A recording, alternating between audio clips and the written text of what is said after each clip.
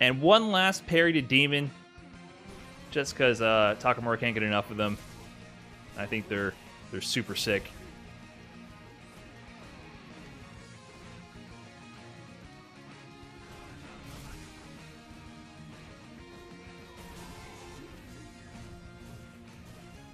That's got to be demoralizing if you play Kage. This one got me thinking what I could do myself. This is actually what inspired me to start V-shifting Kage's V-Skill 2. So when he has the enhanced V-Skill 2 and V-Trigger 1 like this, where he hurls at you, instead of doing V-Skill like parry into Demon like you would do with Kuma, with any character universally, you can do V-Shift.